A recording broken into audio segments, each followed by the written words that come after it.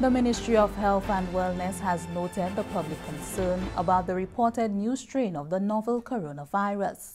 On December 14, 2020, the United Kingdom Public Health Agency reported a variant of SARS Co-V-2 in 1,108 individuals. The newly identified strain has been in circulation since September 2020 in the United Kingdom. Chief Medical Officer Dr. Sharon Belmar George, in a statement, informed that the ministry remains in dialogue with international and regional partners on the preliminary analysis. There is no indication at this point of increased severity or harmfulness associated with this new variant or any challenges it shall pose to the effectiveness of the vaccines currently available. Preliminary guidance has been received from the Pan American Health Organization, World Health Organization, and the European Center for Disease Prevention and Control. The public health team at the Ministry of Health and Wellness is reviewing all information in relation to this new threat in consultation with our international and regional public health agencies to guide the way forward in reducing the possible impact to our country. This situation further proves the importance of strict adherence to all protocols recommended to reduce transmission of the virus.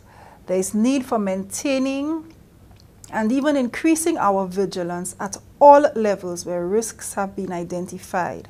Meanwhile, the World Health Organization, WHO, says it is monitoring the situation in the UK. Experts have been reviewing data for a detailed analysis on the new variant. Dr. Maria Van Kerkhove is the WHO's technical lead for COVID-19. What they're trying to also do is look at what is associated with this variant and what is associated with people's behavior in terms of the interventions and applying and complying with the interventions that are in place. Could be the variant, a combination of the behavioral factors, and both.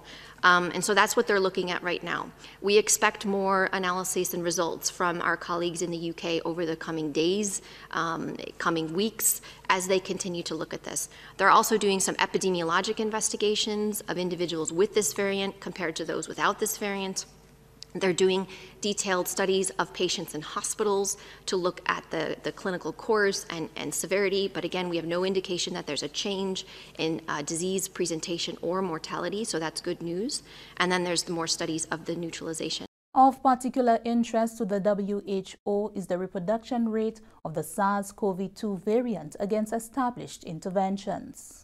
We don't have any indication that it's changed how it spreads, meaning like it's a respiratory pathogen, so it spreads between me and you through these particles in the air. Some are big, called droplets, some are small, called aerosols, but mainly what is happening is that the virus spreads between people who are in close contact with another. That's still the same. There are detailed epi investigations that are underway, and we will let you know if anything in that space changes, but the virus likes people who are in close contact with one another. So when we say there are things that you need to do with your physical distancing, you're wearing a mask, you're washing your hands, all of that remains true in terms of protecting yourself and protecting the ability of you to spread from somebody else. The WHO says thus far there have been single cases of the new strain reported in Australia, Iceland, Italy, and Denmark.